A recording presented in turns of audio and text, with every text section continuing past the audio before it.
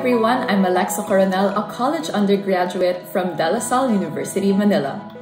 I am Brother Dan Sanding, a Lasallian brother of the Holy Infancy Community, serving Lasalle Academy, Iligan, in the Students' Life Office. I'm Terai Barcoma, Senior Administrative Assistant of Balayan Social Development Center, University of St. Lasalle. I believe that the concept of a vocation can seem very intimidating to people. We can freeze up because we associate it with life's biggest questions. Why am I here? What am I called to do? But when you break it down to its very core, we are left with one thing. How can I love others in the best way that I can? So as you can see, a vocation is for everyone. We all can respond to this special call to love. And the Lasallian way of life has always been to live for others. Lasallian Vocation is an invitation to anyone who embraces the Lasallian spirituality and mission through education.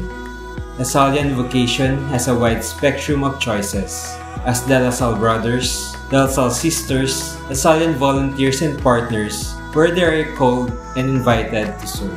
Over the decades, I have come to embrace that my vocation is development work. It's about building, empowering, and transforming communities. Back in college, I was blessed to be given the opportunity to join a student volunteer group where we had many opportunities to really immerse in social realities. We had a chance to work with urban poor, with street children, with rural women, with fishing communities. And a big part of it is really a commitment to meet others where they are, to show kindness in even the smallest of ways. A smile, a wave, a "how are you?" or "would you like to talk?" Because that's how I met God in my life, and that's how I know that God meets others as well. And my hope is that more people can meet Him through me too. That is why, as members of the Lasallian family, I would really like to encourage you and invite you to join every opportunity to do volunteer work, to do advocacy work, whether that is for peace, for justice, or for the environment.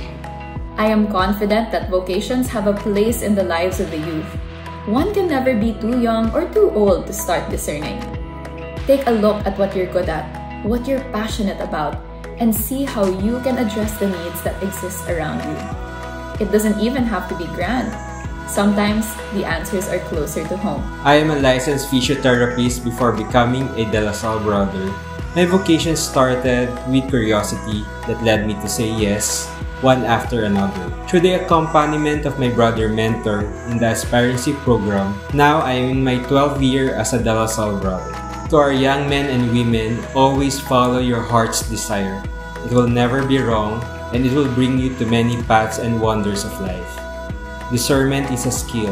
It's about developing a relationship with God so that we can come to see our life as God sees it and desire for our life what God wants for us. So we must be in tune to the Spirit so that we will not miss this great gift for us.